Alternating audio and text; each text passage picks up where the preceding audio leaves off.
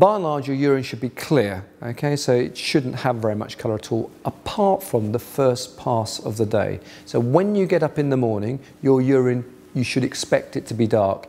If it's clear first thing in the morning, you will have been up several times through the night peeing. So people who say, oh, I didn't drink anything all day, and they get home in the evening, think, oh yes, I need to drink my 2 litres, and they sat down and they drink 2 litres of water then, or more commonly, these are people who've been to the pub and had 5 pints of beer of a Friday evening, for example. They will then get up 2 or 3 times during the night and pee, and their urine will be pretty clear as they do so, but they will have a very disturbed night's sleep.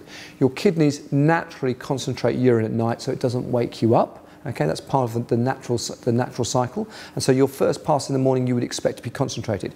But then after you've then hydrated with breakfast, and I would recommend that people get up and drink at least a pint, 500 mils of water on waking, and then another 500 mils of water with their breakfast. So that could be within a cup of tea, together with maybe some milk in their cereals, together with a glass of water. So you've consumed at least a pint of water before you do whatever it is you're going to, you're going to consume at least a litre of water before you do whatever it is you're going to do that day, whether that's going to exercise or going to work or taking the kids to school. Then your brain's going to function properly, you're going to be properly and adequately hydrated.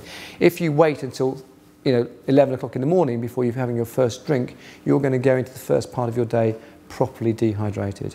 So every other pass, apart from the first pass of the day, should be clear, and the first pass of the day can be darker.